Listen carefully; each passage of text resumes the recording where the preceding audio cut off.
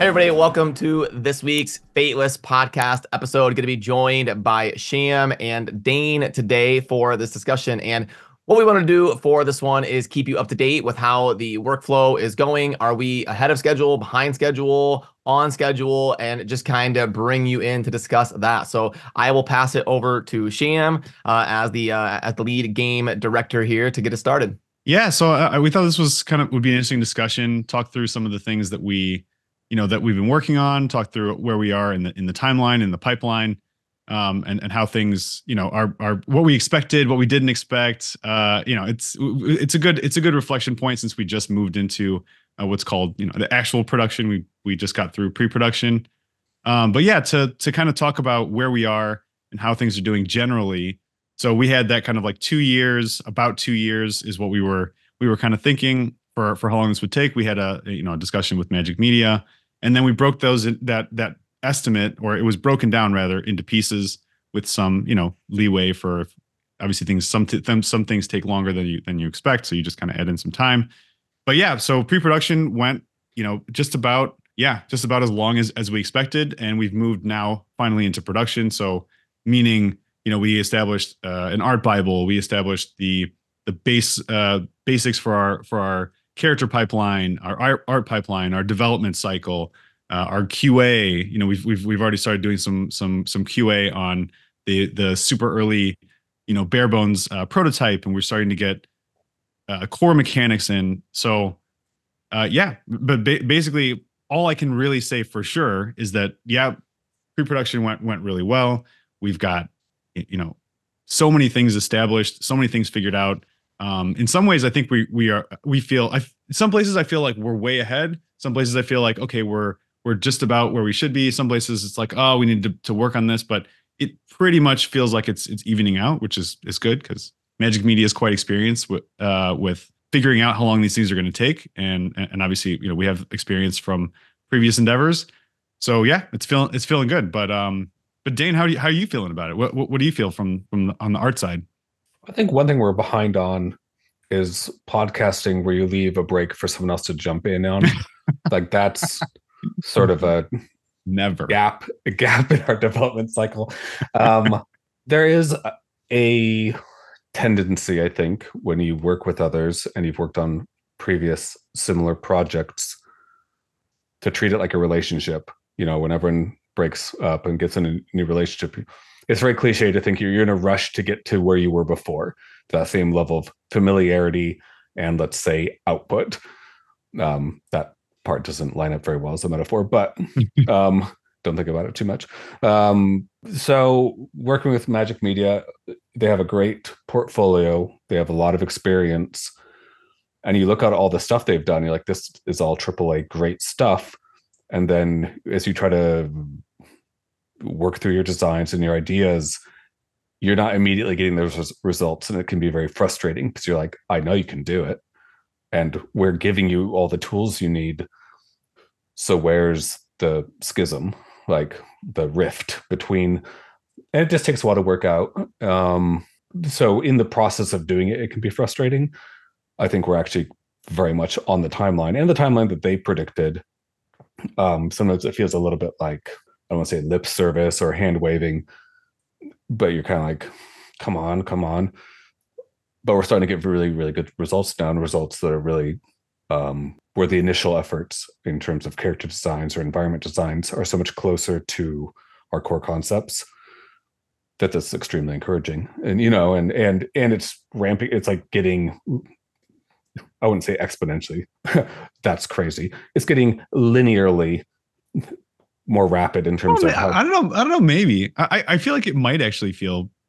Yeah, I mean, it's probably. I'm not linearly. A math expert. It's probably still linearly. Okay, if you just look at the real numbers, but it will feel like when someone is talking about oh, it's exponentially better or whatever. I feel like it'll feel like that once we get through kind of some of the pieces for the ways that we're building these characters. And maybe you can talk a little bit about that process. I think that would be kind of an interesting thing to talk about.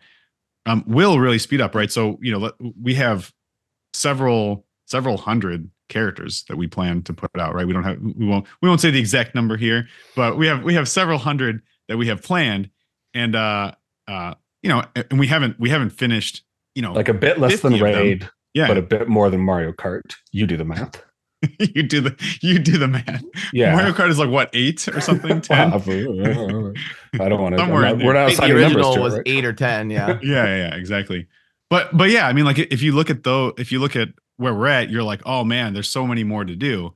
But we're starting to build that lexicon, that library, that huge list of things that we can kind of like get in and adjust and twist and change to make making those characters, that process, much easier, even with the really bespoke, really cool, really high level legendary characters. Like it really does feel like it's starting to speed up. It's starting to speed up, specifically on the characters, right? Because there's a lot more than just characters. There's bosses, there's backgrounds, there's UI, there's all kinds of story, sound, engineering, animation. Yeah, exactly.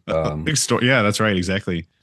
But on the design side, Brad, so now that you've moved over kind of like officially to the design side, how are you feeling about that? How are you feeling that process is going, and maybe talk about that transition? Yeah, it's definitely, it's a lot different than what you think it's going to be. Like coming into it, you're like, oh, I'm just going to come in, I'm going to get to design some fun characters and some fun bosses, and this is going to be awesome. But you don't realize how much groundwork there is before you can get to that point. Because like, how do you even start designing a champion? You have to come up with, well, what are the buffs and the debuffs? How does turn meter work? What's the math behind all this? How many turns does everything last?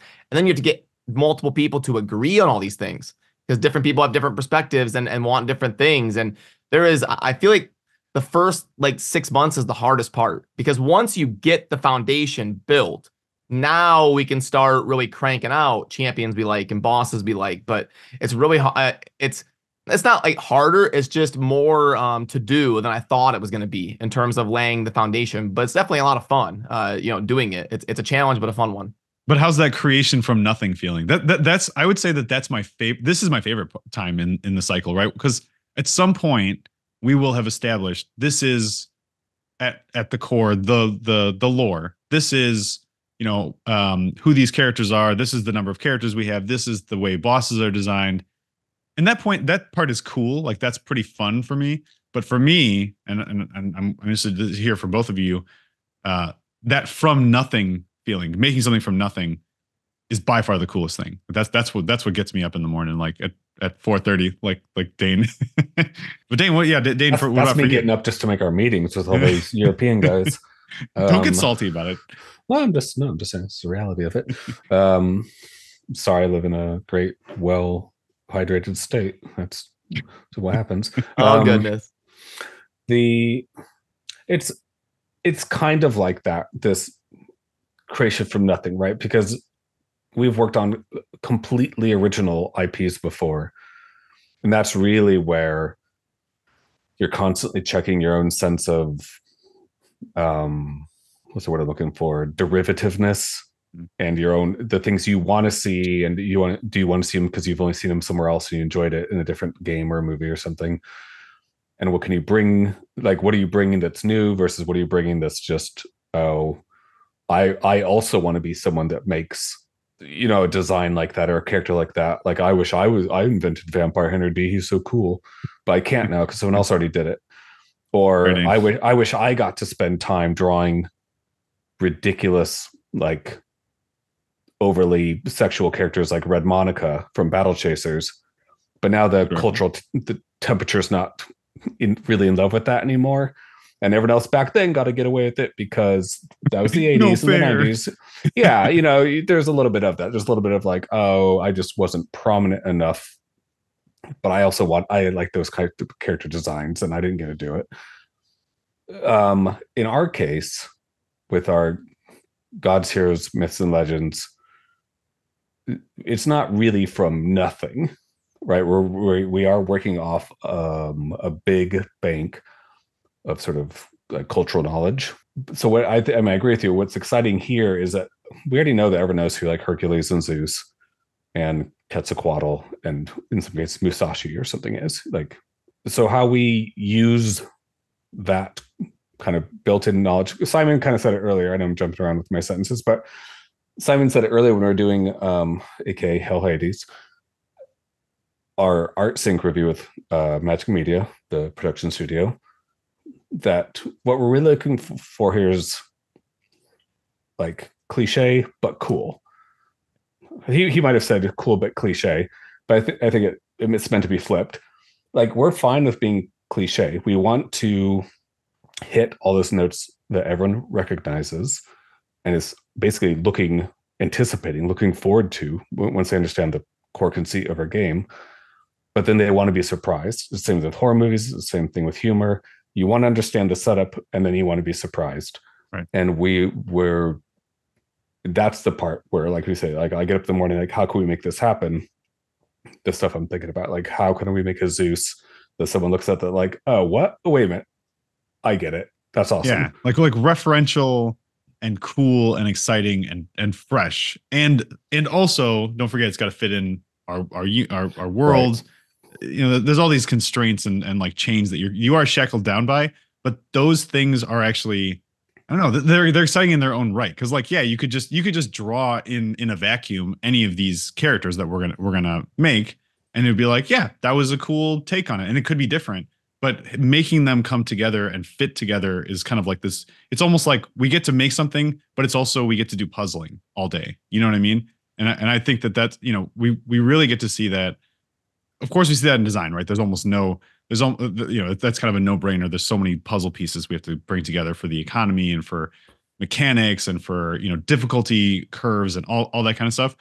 But even for like art and environments and backgrounds and lore, it's the same thing, right? It's kind of like, okay, now that we've set these constraints for ourselves, these myths and legends, and we've got this base concept for a story, how do we bring in the lore, you know, that fits and makes this character cooler and make that character look like it fits with that. It's like like, I don't know. That's what really excites me is taking all those puzzle pieces, putting them together, and then making them, and like you said, not from nothing, but from kind of like this shared understanding that we're hoping that people will or this shared reference that people will quickly get, but then they'll be like, oh, that's a cool take. I get it.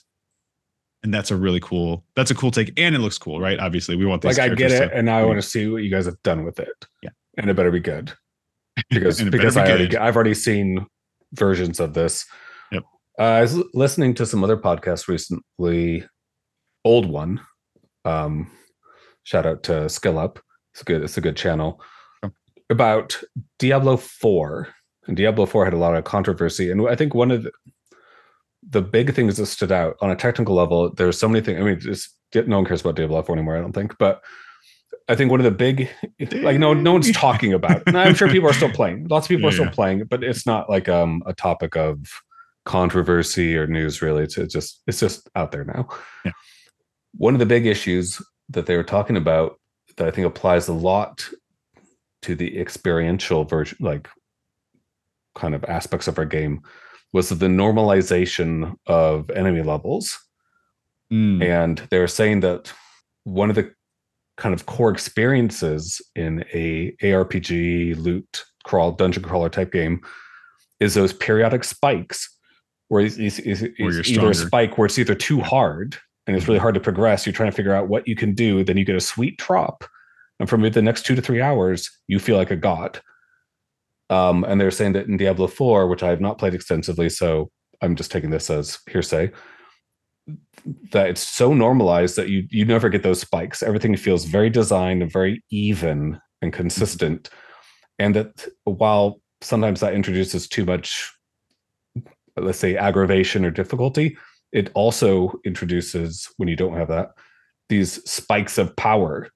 And you feel amazing because you found something. And they think it's to its detriment that's missing from Diablo 4. And I bring that up because we're talking about creativity within parameters and having both, because we talk about all characters and stuff. I'm on the art side, so I'm always just thinking about that stuff. But when you talk about progression curves and levels and stats and stuff that you guys have spent a lot of time on, that's not a sexy thing to talk about because it's all math, you know, but players will notice if it's wrong. They'll definitely notice if it's not right. They won't notice if it is right. which is a kind of a thankless task. Yeah, it's one of those things, and Brad can hop in on this actually, because and you can talk about some of the stuff you've been doing with bosses a little bit, but yeah, it's one of those things where you want to start with the numbers, right? And you start with like, okay, well, we want this balanced-ish, or we want this balanced, in a way that feels comfortable, and then you're going to end with that, like you said, that experience, like you, because it's like not a progression curve. Like, okay, we want it to be exactly at these increments. We want to design in some of what you're saying so that when you hit certain milestones, there's a big spike and you feel the power of your team, your character, whatever's happening change. Because if you don't get that, like, then what are you even playing for? People want to play for progression. They want to, get something sweet, get a new character, get a new weapon or relic, get a new whatever piece of gear, near a new gear set is filled out, a new whatever. And then all of a sudden they can go do something more. They can do something more that they couldn't do before, or they can do something much faster or more easily. And that's kind of that's another fun thing, obviously, is kind of getting the first pass on that is like actually extremely difficult, because you sit you get paralyzed. You're sitting there and you're like, how do I make any decision without knowing all this other information? And the answer is you just make it up. You just guess. You straight up. I mean, maybe you can be like, well, I'll just take some percentage of this because this feels about right. You just start plugging numbers in. You just sort of take this big lump of clay and you start, molding it and kind of shaping it. And you're like, oh, that looks pretty good. Okay, yeah, I'm gonna adjust that and yeah. So like, what we're working on, and I guess to go back to what our discussion's really about is like, where are we in the pipeline? What are we up to? How are things progressing? Right now we're at that molding the clay phase, right? We're doing a lot of molding. Like we've thought about a lot of these, maybe a little bit further, right? We've thought about a lot of these systems. We have some baseline for almost everything at this point, I would say. Yeah, 80%. Let's call it 80%. We have some baseline for 80% of the stuff that we have to do. And now it's like, okay, now let's make this look nice, feel nice, play nice, and starting to get to, actually getting to try the game. we're getting real close to being able. We're doing a little bit of that, but it's still very high level. Like, stuff doesn't quite work the way it's going to for you guys in the future. But Brad, talk about what you're up to in that process. Yeah, like I'll be in calls with people trying to design bosses and stuff, and what you learn is there's so much chicken versus egg scenarios, like which came first and which to do first. There's so many of those. Like, I'll be in a call trying to design a boss, and it's like, well, how can I design the boss until I know what buffs and debuffs we have in the game? Well, how do we know what buffs and debuffs we're gonna have in the game until we know what we need to solve for? And there's so many thousands of things like that that make it tough to be like, I can't do this well until I know this. Well, you can't do that until you know this. You can't do this. So it just becomes, going in circles until, like you said, you just have to start. You have to get the clay going. But I was a content creator for Diablo 4, so I can speak a little bit to what Dane was talking about to close that circle. Yeah, the normalized levels, the reason they did that is so that, I can be level 78 and I can jump in with Sham, who's level 5, and be like, hey, so what would happen is, like, when I hit the boss, I'm hitting a level 78 boss. When Sham hits the boss, he's hitting a level 5 boss, but we're both fighting the same entity. And so they do that so that you can play together no matter what level you are.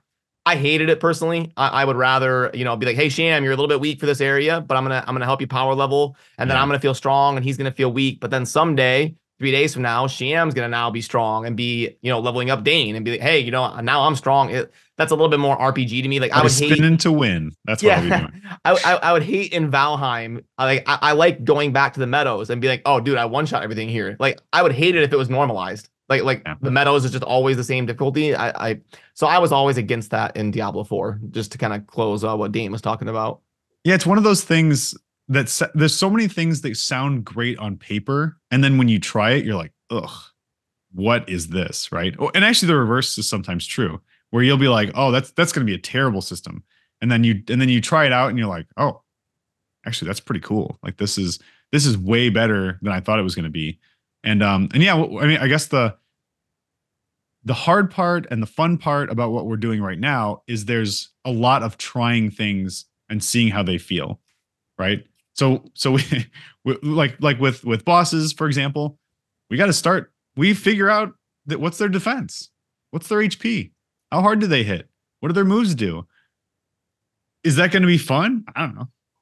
Take some guys in, see what it feels like. You can figure some stuff out in your mind, and you think that it's gonna work a certain way, and I would say 60-70% of the time you're just wrong. Like it's like, oh well, that was way harder or easier than I thought it was going to be, or that wasn't that fun. But what's cool is that we're at the phase. So like Diablo 4, I don't know at what stage that decision was made. Like, oh hey guys, we're gonna normalize it because we think. I mean, my guess is that the thought was, okay, we think that it's really important for people to be playing. Some people are going to be like super hardcore. Other people are going to be playing, not that much. We want them to be able to play together, right? And that concept sounds cool, but as you're kind of saying, it just kind of it normalizes the game, and normal isn't really fun. Maybe that's really what it came down to, right? Like people only are excited about having money or things or items in these games as compared to others for the most part, right? Or at least as compared to the progression curve. So if you're playing a solo game, you want to feel like, oh, I'm really strong now, this is fun, or oh, I'm really weak now, I need to go grind to get better so I can then feel good, right? Or if it's like a multiplayer game, I want to show Dane how awesome my spin to win is, right? Obviously it's amazing. I want to show Dane how awesome it is. But that's all like we're talking about Path of Exile. Well, Path of Exile. Talking about last it's basically all these are Jam's got his last I'm just Depop saying spin to we win had character. that exact moment when I was at your house. There's always spin. Oh, that's right. I showed exactly. I'm like, I don't even play this game, Jeff. Like, no, check out my guy. Is such a look what I can do. I can Oh teleport my around and God. kill everything. I'm just watching numbers all over the screen. Check it out. I have no doubt that the people at Blizzard and whoever worked on Diablo 4 wrestled with all these decisions. Yeah. And they're like, this makes co-op easier. Maybe it makes single play too linear and maybe a little bland. Yep. I'm sure because anything we can think of immediately, they have got people on the team that obviously are also thought of that. Like, exactly. Maybe make a 10 level, probably a 10 level limit between if you can join a other person's game or not. And maybe you've juiced that character with, whatever mailboxing or I haven't played Diablo in a while, but there's all sorts of ways to kind of, and like, is that a solution? And they play test it, and so they arrive at that thing. It is what it is. So the progress like that, and if we're talking about how far are we along with the game and how happy we are with the pace and the development, is kind of hard to say. I think we're happy with the progress, but we fully realize that there's so much stuff in, let's say, just the numbers and the design and all the curves of advancement, and frankly also in just the way characters like move and look and exist in a world. It's really hard to say, yeah, this character looks great, let's see him do a thing. Oh, like, now that they look really weird when they have to do that animation. I don't know if I like this design anymore, but I didn't know. Dude, that Leonidas animation with his man boob. Yeah, dude, we got this animation back, and it was literally designed to test the skinning, right? The way that the bones deform the mesh as things move around. So if you think about what your skin does when you go like this, it's going to stretch like my chest, it's going to stretch my arm in a certain way, right? And that's all essentially built in, like coded, not exactly coded in, but it's painted in effectively. Like there's different weights, I guess, that are assigned to the amount that a bone will deform a mesh. Like your elbow will never influence your knee. Exactly. But your elbow should influence your chest and your ribs. Yeah. But so he does like this. So in the animation, he kind of does this jump and he lands, and you're like, oh, that looks pretty sweet. And, and then he does like, I don't even know. I'll show you guys what I think it is. Like, yeah, but we can't all see you. Yeah, he does like this, and you're like, wait, what? What is? Yeah, he does like an anime punch you into the sun pose. Yeah, like The Hadouken. He doesn't. Yeah, he doesn't. Where there's like a little glint in the sky after they launch someone. But then it wasn't quite right. But Dane and I are like, what's going on with? Yeah, that's not how pecs do, my dudes. It was okay. We're familiar with this. We dealt with that in Incarnate too, with the weighting of. But that was one in particular. Like, well, I think the full pec should be more tied to the shoulder. Yeah. So when you lift your arms up, your chest moves with it. Yep. And you probably on the female characters don't want that as much because you don't want someone to like reach above their head and then have one breast way above the other. That's like not how sitting up here. Yeah, I mean that. So there's just artistic considerations and that's a step. That's a step actually we had not talked about so much on this project yet. The weighting of vertexes and UVs.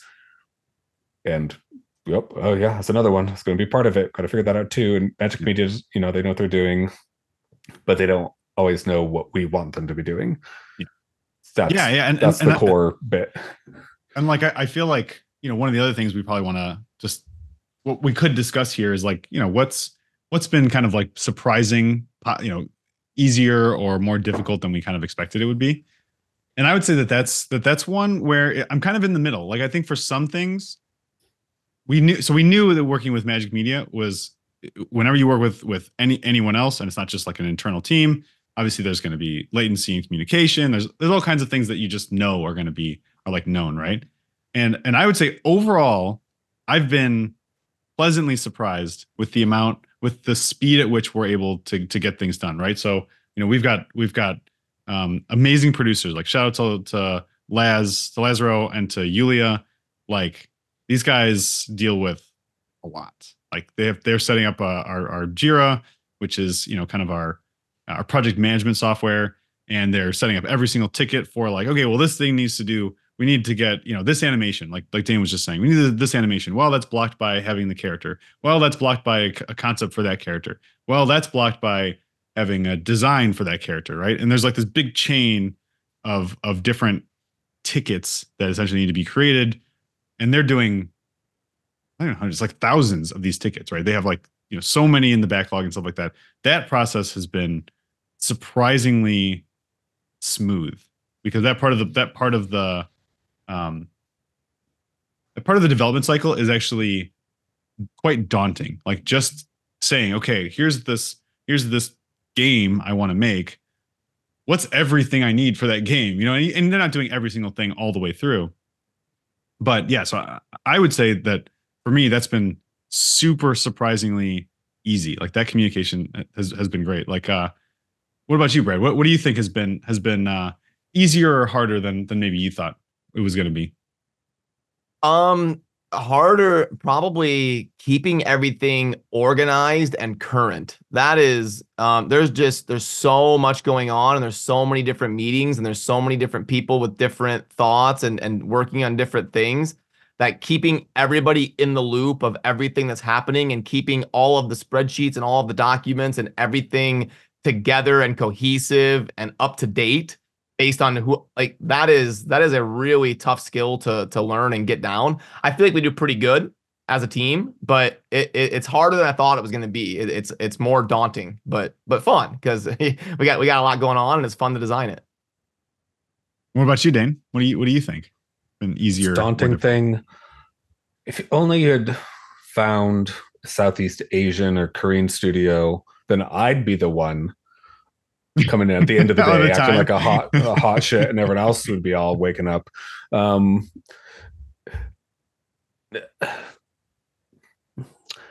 think the thing that's difficult in any sort of creative endeavor, especially a large team collaborative endeavor, is the mix between efficiency and vision.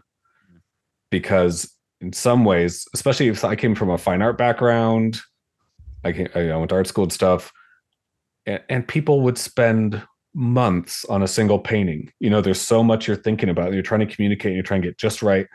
And well, that does sort of exist here, but not in the same way. But basically, at some point, stuff just needs to get made. And you're always doing little compromises, and every little compromise, especially if you put something out there that you think this is a brilliant design, people are going to love this as it is, and then you hand it off and it comes back and it dies the death of 1,000 cuts. Nothing is inherently overall wrong, but there's like a bunch of little things that are quite wrong. When you add them all together, you're like, well, it's not the same thing. And then they're like, well, it's close enough, and we want to move on to the next thing. And sometimes you have to say, yeah, it is close enough.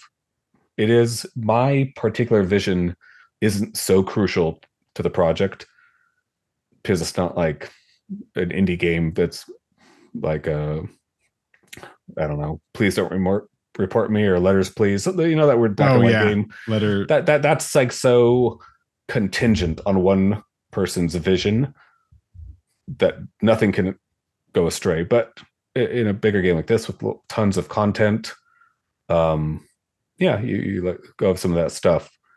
And I think the challenge is like, well, when do you step and say no, even though this could ship and it still looks good, because Magic Media does good stuff, it's not close enough, and we want to spend the extra time. No time's like, this is an alternatively good vision. It fits in our game. Ship it. Let's go. Yep. Next. We got a lot to do, and that's a challenge. Because the other stuff I've worked on, it's been more the former. It's like, okay, it's going to be exactly how we say or nothing. Yeah, my way or the highway. But yeah, and that's a really good shout out, because I think that because of the size of this project and because we do need to get so many characters done, it's like one of the things that I guess I've had to learn is how to really let go of things and delegate. And that doesn't mean like I'm letting go. I'm saying like, okay, well, this person is now gonna own it, and then it's over. Obviously, it'll still come through, and we need to figure out, hey, does it fit the vision and whatever. But that's pretty hard to do. Like you said, coming from like, what we were doing with Incarnate, where it was just like, well, it's just, this is what we're doing, exactly this. There's nothing, there's no wiggle room here. It's just exactly the way that we pictured it. With this, it's like, oh wow, that's actually a really cool, like, you have a different perspective, and you came back with something that was like from the Magic Media side, or even from other collaborators that are working with us, right?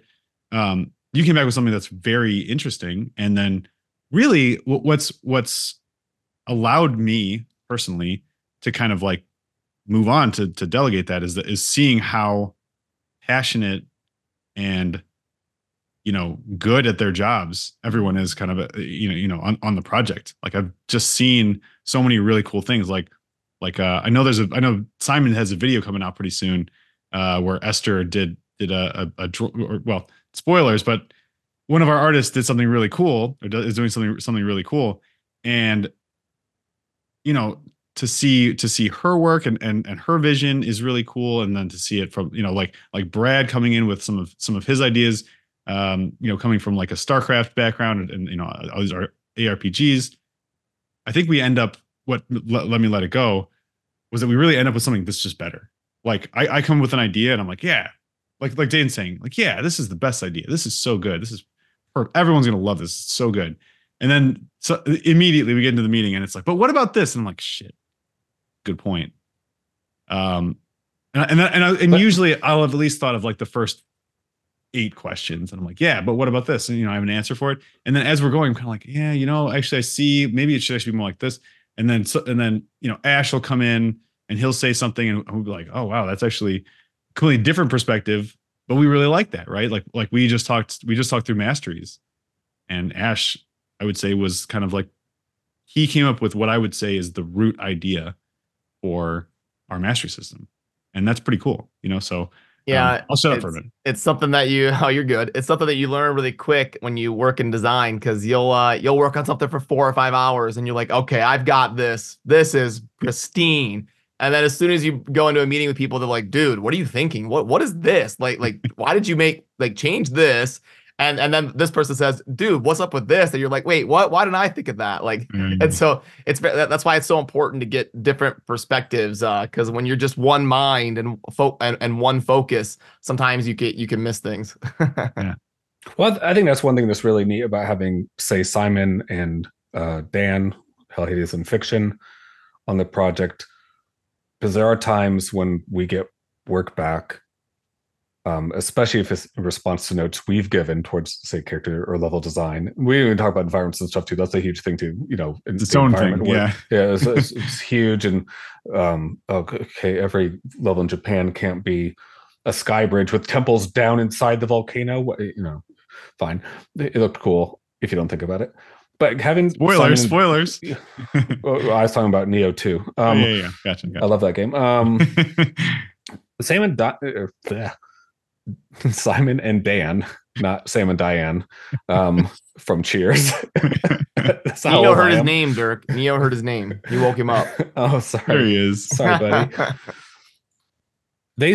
I think anytime you take something you're passionate about and make it your job, you run that risk of starting to hate that thing. This is not exclusive to game development or anything. It could be interior design or any cutting hair. I don't know, whatever. You always run that risk. You get very cynical. You everything is production. It's work. It's numbers. It's money. And obviously Simon is in the creator sphere and understands all that stuff, but he hasn't really made a game before. And a lot of times he sees stuff and it's still so cool to him. Like he gets to see it kind of fresh. Like I look at something and I immediately, even all the things that are good, I'm like, okay, fine. Push those to the side. Don't worry about that. What do I need to improve? Yeah. My job is not to like congratulate successes. My job is to fix all the problems. And so you only start visualizing things like that. And Dan and Simon will look at things and just be elated with a new bit that could be in the game and that people get to experience. That'll be fun. And that is I wouldn't say refreshing because nothing refreshes me. I'm not like that. Nothing refreshes it is a encouraging signal that we're on the right path, because someone who's not, I'd say, a bit cynical through game development and world weary in their later years. You would think that Dane is like 85. Yeah, it's been so long working in the mines, in the mine shaft where I had to mine every day. Yep. Well, there is truth to what he says though. Being a content creator for so many years, with like from my perspective, it's like it's hard for me to kind of enjoy a game because I'm constantly thinking like, am I going to do content on this? And if not, I'm kind of wasting my time. I should be playing something I'm going to do content on. Yeah. So yeah, it does kind of dilute it a little bit. And it's definitely a different dynamic than opposed to when I was just a gamer. And I don't care if I'm going to do content. I just want to play. So it definitely changes it a little bit. Yeah. It's funny that's a good point with like the different perspective and people coming in. I mean, and that's I think why the way we've built the studio, pat ourselves on the back a little bit, is a really just great way to do it. Like because we have people that know what they're doing, they're experienced in building a game. Then we have people that are experts in the specific genre that we're kind of like building, and so they can come in with a very critical eye from the perspective of almost like not even almost, but from the player, from the community base, and they can say, oh well, if I were a player, I would be complaining about this and this and this, and I wouldn't really like this, and it's like, oh yeah, that perspective is huge. But yeah, to Dane's point, having people come in and see, okay, well how mesh deformity works for the first time, and how like taking a character from this T-pose to rigged to animated to like VFX and have like the audio stuff going and the mechanics working like in engine and being able to it's awesome. It does refresh me. Okay, Dane, I'll say it. It refreshes me. I hope it refreshes you. You can be innervated. Yeah, sure. I mean, it's great. I mean, and it is always worth bearing in mind because your players are not game development experts, and they don't care about a lot of this stuff. And all the AAA, I play AAA stuff. I'm a plebe, and there's plenty of times where I look at something, I'm like, that made it through. A plebe. I've never heard someone say plebe. Like a plebeian. A plebeian. Yeah, I've heard pleb. Well, but then people are like, "Oh, you mean a plebeian?" Right. I'm like, well, no, of course not. No one would say that. But it's like you look through stuff. I'm like, that is a jank ass bit of costuming in Horizon Going West or whatever, like this $1 billion game. I'm like, how'd that get through? Because so much of that is like, they're probably just like, sure, just sure. Right, yeah, but then it gives you sometimes you're like, you know what, I can let some of this stuff go through because the players aren't really gonna notice or care. Right. It's and like the details under a skirt, like if you turn. Excuse me. What details under the skirt are you so concerned with? Okay, don't twist my words, Dane. We're talking about costuming and design. We're not talking about anything else. Back armor underneath a cape, let's say. Yeah.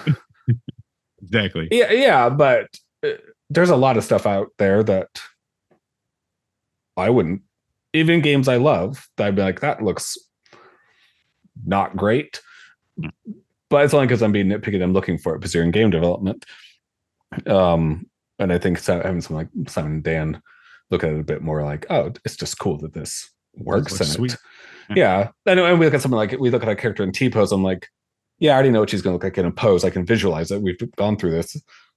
And Simon will look at that character and like, oh, she's so awkward. It's awful to see in T-pose. And then it's like, oh, like the angel chorus happens and the god beams come down. And yeah, all that character works. And you don't want to be so cynical, and be like, yeah, I know. That was the next step. We're getting there. Right. You just kind of like, and obviously we have a lot of game left to do. Simon will be extremely well immersed and educated on all these processes, as will we all. He's doing some design, man. He's getting in there like the rest of us. He's got some tickets that he's had to take care of. So I mean, he's a busy guy, but yeah, he is adding a lot of input. And I think Magic Media, obviously his experience in the genre is crucial to this whole project.